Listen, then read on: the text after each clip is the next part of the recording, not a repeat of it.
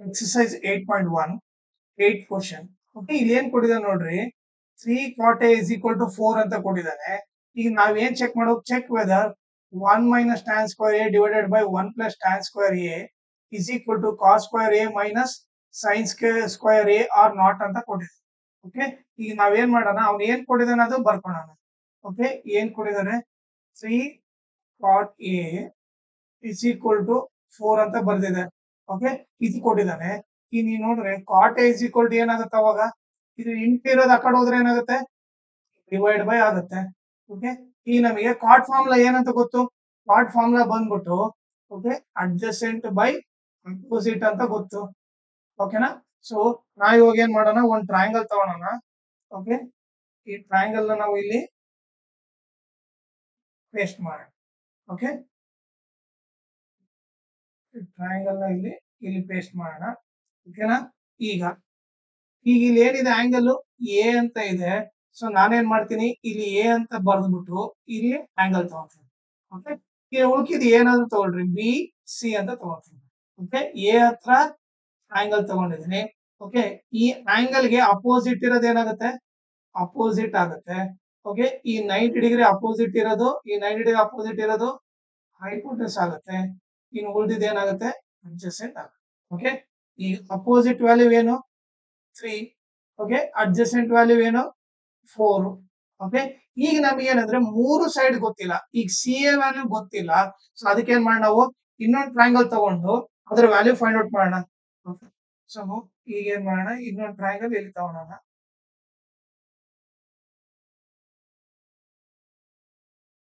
Okay, ಈಗ ಇದೇನಿದೆ, ಇದು A, ಇದು ಬಿ, ಇಲ್ಲಿ 90 ಡಿಗ್ರಿ ಇದೆ, ಇದು ಸಿ.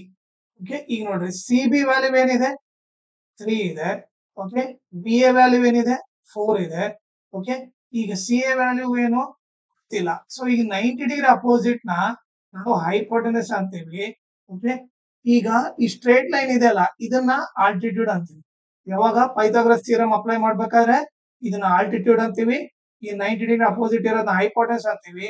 ಓಕೆ, ಈ ಕೆಳಗಡೆ ಇರೋದನ್ನ ನಾವೇನಂತ ಕರಿತೀವಿ, ಬೇಸ್ ಅಂತ ಕರಿತೀವಿ. ಓಕೆ, ಸೊ ಈ ಪೈಥಾಗರಸ್ ಥಿಯರಂ ಫಾರ್ಮುಲಾ ಅಪ್ಲೈ ಮಾಡಿ. Apply Pythagoras theorem to triangle CBA. Okay, so Pythagoras theorem formula ಬಂದ್ಬಿಟ್ಟು hypotenuse square is equal to altitude square plus base square. ಇದು ಬಂದ್ಬಿಟ್ಟು ಜನರಲ್ ಫಾರ್ಮುಲಾ. ಈಗ ನೀವು ನೋಡಿದ್ರೆ ಹೈಪೋಟೆನ್ಸ್ ವ್ಯಾಲ್ಯೂ ಏನು ಗೊತ್ತಿಲ್ಲ. ಸೊ ಅದಕ್ಕೆ ಏನ್ ಬರ್ತೀನಿ, ಇಲ್ಲಿ ಸಿ ಎ ಸ್ಕ್ವೇರ್ ಅಂತ ಬರಿತೀನಿ. ಆಲ್ಟಿಟ್ಯೂಡ್ ವ್ಯಾಲ್ಯೂ ಏನು 3 ಇದೆ, ಸೊ 3 ಸ್ಕ್ವೇರ್ ಅಂತ ಬರ್ತೀವಿ. ಈಗ ಬೇಸ್ ವ್ಯಾಲ್ಯೂ ಏನಿದೆ, ಬೇಸ್ ವ್ಯಾಲ್ಯೂ ಬಂದು 4 ಇದೆ, ಅದಕ್ಕೆ ಏನ್ ಬರ್ತೀನಿ 4 ಸ್ಕ್ವೇರ್ ಅಂತ ಬರ್ತೀನಿ. ಈಗ C A square is equal to 3 square ಏನಾಗುತ್ತೆ 9 ಆಗುತ್ತೆ. ಓಕೆ, 4 ಸ್ಕ್ವೇರ್ ಏನಾಗುತ್ತೆ 16 ಆಗುತ್ತೆ. ಈಗ ನೋಡ್ರಿ 9 ಪ್ಲಸ್ 16 ಏನಾಗುತ್ತೆ, 9 ಪ್ಲಸ್ 16 ಬಂದ್ಬಿಟ್ಟು 25 ಆಗುತ್ತೆ.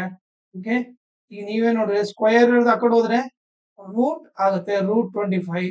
ಸೊ ಈಗ ನಮಗೆ ಆನ್ಸರ್ ಏನ್ ಬರುತ್ತೆ, ಸಿ ಎ ರೂಟ್ 25 ಅಂದ್ರೆ C A is equal to ಏನು, ರೂಟ್ 25 ಬಂದು 5. ಸೊ ಸಿ ಎ ವ್ಯಾಲ್ಯೂ ಏನು 5 ಅಂತ ಗೊತ್ತಾಯ್ತು. ಓಕೆ, ಈಗ ನೀವು ನೋಡಿದ್ರೆ ಈಗ ಏನ್ ಮಾಡೋಣ, ಇವಾಗ ನಮಗೆ ಸಿ ಎ ವ್ಯಾಲ್ಯೂ ಏನಂತ ಗೊತ್ತಾಯ್ತು, 5 ಅಂತ ಗೊತ್ತಾಯ್ತು. ಓಕೆ, ಸೊ ಇವಾಗ ನಮ್ಗೆ ಇಲ್ಲಿ ಏನೇನ್ ಬೇಕು ನೋಡೋಣ. ಟ್ಯಾನ್ ಎ ಬೇಕು, ಆಮೇಲೆ ಕಾಸ್ ಎ ಬೇಕು, ಸೈನ್ ಎ ಬೇಕು. ಓಕೆ, ಫಸ್ಟ್ ಏನ್ ಬೇಕು ನಮಗೆ, ಟ್ಯಾನ್ ಎ ಬೇಕು. ಓಕೆ, ಆಂಗಲ್ ಏನಿದೆ ಎ ಇದೆ, ಎ ಹತ್ರ ಆಲ್ರೆಡಿ ಒಂದು ಡಯಾಗ್ರಾಮ್ ಇದೆ. ಓಕೆ, ಇದು ಅಪೋಸಿಟ್, ಇದು ಅಡ್ಜಸೆಂಟ್. ಹೈಪೋಟೆನ್ಸ್ ವ್ಯಾಲ್ಯೂ ಏನು 5. ಓಕೆ, ಈ ಟ್ಯಾನ್ ಫಾರ್ಮುಲಾ ಏನು ನಮಗೆ, ಟ್ಯಾನ್ ಫಾರ್ಮುಲಾ ಬಂದ್ಬಿಟ್ಟು opposite by adjacent. Okay, so ಏನಾಗುತ್ತೆ, ಅಪೋಸಿಟ್ ಬೈ ಅಡ್ಜಸೆಂಟ್ ಅಂದ್ರೆ 3 ಡಿವೈಡೆಡ್ ಬೈ 4 ಆಗುತ್ತೆ. ಓಕೆ, ಇನ್ನು ಯಾವ ವ್ಯಾಲ್ಯೂ ಬೇಕು, ಕಾಸ್ ಎ ವ್ಯಾಲ್ಯೂ ಹೋಗ್ಬೇಕು. Okay, cos A. ಓಕೆ, ಈಗ ನೀವು ನೋಡಿದ್ರೆ ಕಾಸ್ ಎ ಫಾರ್ಮುಲಾ ಏನು, adjacent by hypotenuse. ಇಲ್ಲಿ adjacent ವ್ಯಾಲ್ಯೂ ಏನು 4 ಇದೆ, hypotenuse ವ್ಯಾಲ್ಯೂ ಏನಿದೆ 5 ಇದೆ. ಓಕೆ, ಈಗ ಥರ್ಡ್ ಇನ್ನೊಂದು ಏನ್ ಬೇಕು ನಮಗೆ, ಸೈನ್ ಎ ವ್ಯಾಲ್ಯೂ ಬೇಕು. ಸೈನ್ ಎ, ಸೈನ್ ಫಾರ್ಮುಲಾ ಬಂದ್ಬಿಟ್ಟು ಅಪೋಸಿಟ್ ಬೈ ಹೈಪೋಟೆನಸ್. ಓಕೆ, ಇಲ್ಲಿ ಅಪೋಸಿಟ್ ವ್ಯಾಲ್ಯೂ ಏನಿದೆ 3 ಇದೆ, ಓಕೆ ಹೈಪೋಟೆನ್ಸ್ ವ್ಯಾಲ್ಯೂ ಏನಿದೆ 5 ಓಕೆನಾ ಈಗ ನಮಗೆ ಮೂರು ವ್ಯಾಲ್ಯೂ ಗೊತ್ತಾಯ್ತು ಓಕೆ ಈಗ ನೆಕ್ಸ್ಟ್ ನಾವೇನ್ ಮಾಡೋಣ ಓಕೆ ಈಗ ಒಂದು ಲೈನ್ ಹಾಕ್ತೀನಿ ಇಲ್ಲಿ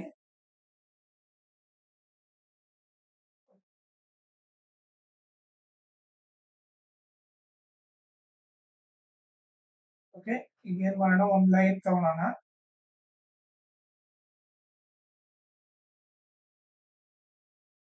ಓಕೆ ಈಗ ಒಂದು ಲೈನ್ ತಗೊಳ್ಳೋಣ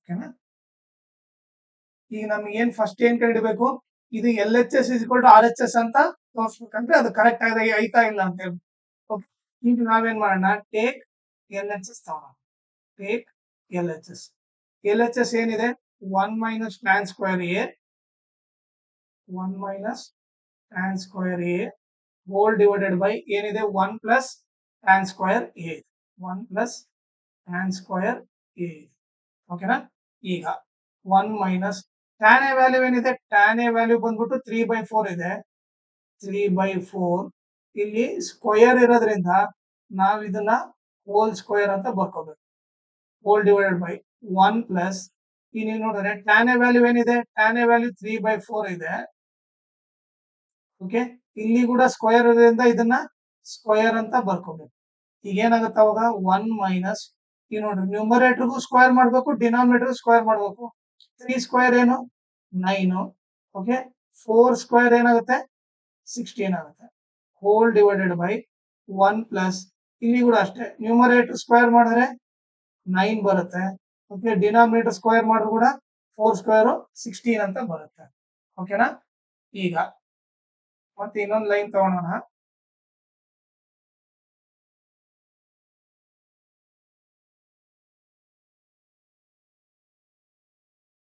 ಓಕೆ ಈಗ ನೋಡ್ರಿ ನಮ್ಗೆ ಏನ್ ಬಂದಿತ್ತು ಇವಾಗ ಇಲ್ಲಿ 1 ಮೈನಸ್ 9/16 ಬಂತು ಇಲ್ಲಿ ಏನರ್ಥ 1 ಇದೆ ಅಂತ 1 16 ಎಲ್ಸಿಎಂ ತಗೊಂಡ್ರೆ ಏನ್ ಬರುತ್ತೆ 16 ಬರುತ್ತೆ ಓಕೆನಾ ಸೊ ಎಲ್ಸಿಎಂ ಈ ನ್ಯೂಮರೇಟರ್ ಗೆ ಎಲ್ಸಿಎಂ ಏನ್ ಬಂತು 16 ಬಂತು ಫಸ್ಟ್ ನಂಬರ್ ತಗೊಳ್ರಿ ಇದು ರಫ್ ಕಾಲಮ್ ಅಲ್ಲಿ ಮಾಡ್ಕೊಳ್ರಿ ಫಸ್ಟ್ ನಂಬರ್ ತಗೊಳ್ರಿ ಅದನ್ನ ಎಲ್ಸಿಎಂ ಇಂದ ಮಲ್ಟಿಪ್ಲೈ ಮಾಡ್ರಿ 1/1 ಇಂಟು 16 ಏನಾಗುತ್ತೆ 16 ಬರುತ್ತೆ ಓಕೆ ಇಲ್ಲಿ ಮೈನಸ್ ಇದೆ ಮೈನಸ್ ಅಂತ ಬರಿತೀನಿ ಓಕೆ ಸೆಕೆಂಡ್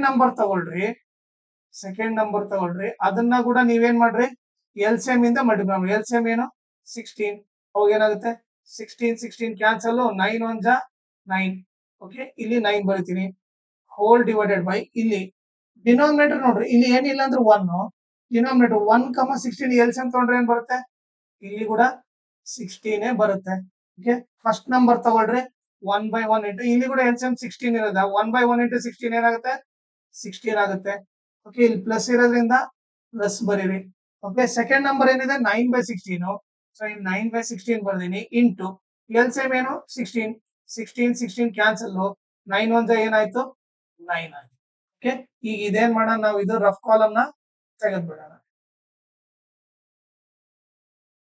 ಓಕೆನಾ ಈಗ ನೀವೇ ನೋಡ್ರಿ 16 ಅಲ್ಲಿ 9 ಹೋದ್ರೆ ಏನಾಗುತ್ತೆ 16 ಅಲ್ಲಿ 9 ಹೋದ್ರೆ 7 ಬರುತ್ತೆ 7/16 ಹೋಲ್ ಡಿವೈಡೆಡ್ ಬೈ 16 ಪ್ಲಸ್ 9 ಏನಾಗುತ್ತೆ 16 ಪ್ಲಸ್ 9 ಬಂದ್ಬಿಟ್ಟು 25 ಡಿವೈಡೆಡ್ ಬೈ 16 ಆಗುತ್ತೆ ಓಕೆನಾ ಈಗ ನೀವು ಇದನ್ನ ಇಲ್ಲಿ ಒಂದು line ಬರ್ದ್ಬಿಟ್ಟು okay first number as it is ಬರಿತೀನಿ ಓಕೆ ಈಗ ಡಿವೈಡರ್ ಅದು ಇಂಟು ಬರೆದ್ರೆ 25/16 ಇರೋದು 16/25 ಆಗುತ್ತೆ ಓಕೆ ಈ ನಂಬರ್ ಏನಾಗುತ್ತೆ ರಿವರ್ಸ್ ಆಗುತ್ತೆ ಅವಾಗ ಏನಾಯ್ತು 16 ಕ್ಯಾನ್ಸಲ್ ಆಯ್ತು 7/25 ಬಂತು ಓಕೆ ಇದು ಬಂದ್ಬಿಟ್ಟು ಏನು ಎಲ್ ಎಚ್ ಎಸ್ ವ್ಯಾಲ್ಯೂ ಓಕೆನಾ ಈಗ ನೆಕ್ಸ್ಟ್ ನಾವು ಆರ್ ಎಚ್ ಎಸ್ ಏನಿದೆ ನೋಡಲಿ cos square A minus sine square A ಈಗ ನಾವೇನ್ ಮಾಡೋಣ ಟೇಕ್ ಆರ್ ಎಚ್ ಎಸ್ ತಗೊಳ್ಳೋಣ ಓಕೆ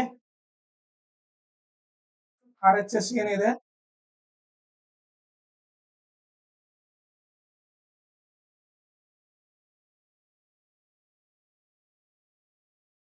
ಈಗ ಆರ್ ಎಚ್ ಎಸ್ ಬಂದ್ಬಿಟ್ಟು ಏನಿದೆ cos square A minus sine square A okay.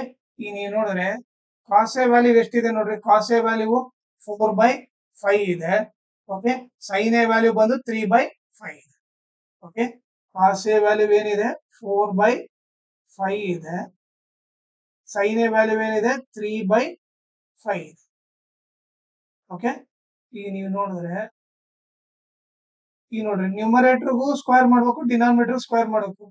4 square ಎಷ್ಟು 16, 5 ಸ್ಕ್ವೇರ್ ಏನು 25 ಮೈನಸ್ 3 ಸ್ಕ್ವೇರ್ ಏನು 9. ಓಕೆ, 5 ಸ್ಕ್ವೇರ್ ಏನು 25. ಓಕೆ, ಈಗ ನೋಡ್ರಿ ಡಿನಾಮಿನೇಟರ್ ಸೇಮ್ ಇದ್ದಾಗ ಎಲ್ ಸಿ ಎಂ ಅದೇ ಬರುತ್ತೆ. ಓಕೆ, ಅವಾಗ ಏನು ನ್ಯೂಮರೇಟರ್ ಏನ್ ನಂಬರ್ ಇರುತ್ತೆ ಅದನ್ನೇ ಬರ್ದ್ಬಿಡ್ಬೇಕು. 16 ಮೈನಸ್ 9 ವಿಚ್ ಇಸ್ ಈಕ್ವಲ್ ಏನ್ ಬಂತು 7/25 ಬಂತು. ಇದು ಬಂದ್ಬಿಟ್ಟು ಈಕ್ವೇಶನ್ 2 ಅನ್ನೋಣ. ಇದು ಆರ್ ಎಚ್ ಎಸ್ ವ್ಯಾಲ್ಯೂ. ಈಗ ನಿಮ್ಗೆ ಏನ್ ಗೊತ್ತಾಯ್ತು ಫ್ರಮ್ 1 and 2. ಓಕೆ, ನೋಡಿ ಈಕ್ವೇಶನ್ 1 7/25 ಬಂತು, ಈಕ್ವೇಶನ್ 2 ಕೂಡ 7/25 ಬಂತು. ಫ್ರಮ್ 1/2 ಏನ್ ಬರೀಬಹುದು, L H S is equal to R H S. ಅಂದ್ರೆ ಅವ್ರಿಬ್ರು ಈಕ್ವಲ್ ಅಂತ ಗೊತ್ತಾಯ್ತು. ಓಕೆ, ಅರ್ಥ ಆಯ್ತಾ ಇದು? ಓಕೆ, ಇದ್ರ ಜೊತೆಗೆ ಮೇನ್ ಇಂಪಾರ್ಟೆಂಟ್ ಥಿಂಗ್ ಏನಂತಂದ್ರೆ, ಓಕೆ, ನಿಮಗೆ ಇಲ್ಲಿ ಇನ್ಸ್ಟಾಗ್ರಾಮ್ ಐ ಡಿ, ಓಕೆ, ಈ ವಿಡಿಯೋ ಡಿಸ್ಕ್ರಿಪ್ಷನ್ ಅಲ್ಲಿ ನಿಮಗೆ ಇನ್ಸ್ಟಾಗ್ರಾಮ್ ಐ ಡಿ, ಓಕೆ, ಹಾಗೆ ಟೆಲಿಗ್ರಾಮ್ ಲಿಂಕು, ಓಕೆ, ಅದ್ರ ಜೊತೆಗೆ ಈ ಲೆಸನ್ದು ಪ್ಲೇ ಲಿಸ್ಟ್ ಲಿಂಕ್ ಹಾಕಿರ್ತೀನಿ. ಓಕೆನಾ? ಈಗ ನೀವು ಇವೆರಡನ್ನ ಫಾಲೋ ಮಾಡ್ರಿ. ಯಾಕೆ ಅಂತಂದ್ರೆ ನಿಮ್ಗೆ ಏನಾದ್ರೂ ಡೌಟ್ ಇತ್ತಂತಂದ್ರೆ ಮತ್ತೆ ನೀವು ಪರ್ಸನಲ್ ಆಗಿ ಮೆಸೇಜ್ ಮಾಡಿ ಆ ಡೌಟ್ ಕ್ಲಿಯರ್ ಮಾಡ್ಕೋಬಹುದು. ಸೊ ದಟ್ ಅವಾಗ ನನಗೂ ಈಸಿ ಆಗುತ್ತೆ ಕ್ಲಿಯರ್ ಮಾಡಕ್ಕೆ, ಅವಾಗ ನಿಮಗೆ ಕೂಡ ಈಸಿ ಆಗುತ್ತೆ. ಕೆಲವೊಂದು ಡೌಟ್ ಬರೀ ಮೆಸೇಜ್ ಅಲ್ಲಿ ಕಮೆಂಟ್ ಮಾಡಿ ಅರ್ಥ ಮಾಡ್ಸಕ್ ಆಗಲ್ಲ. ಓಕೆ, ಈ ತರ ವಿಡಿಯೋ ಮಾಡಿ ನೀವು ಪರ್ಸನಲ್ ಆಗಿ ಶೇರ್ ಮಾಡ್ಬೋದು. ಓಕೆ, ಸೊ ನೀವು ಇನ್ಸ್ಟಾಗ್ರಾಮ್ ಐ ಡಿ ಮತ್ತೆ ಟೆಲಿಗ್ರಾಮ್ ಲಿಂಕ್ ನ ಫಾಲೋ ಮಾಡ್ರಿ.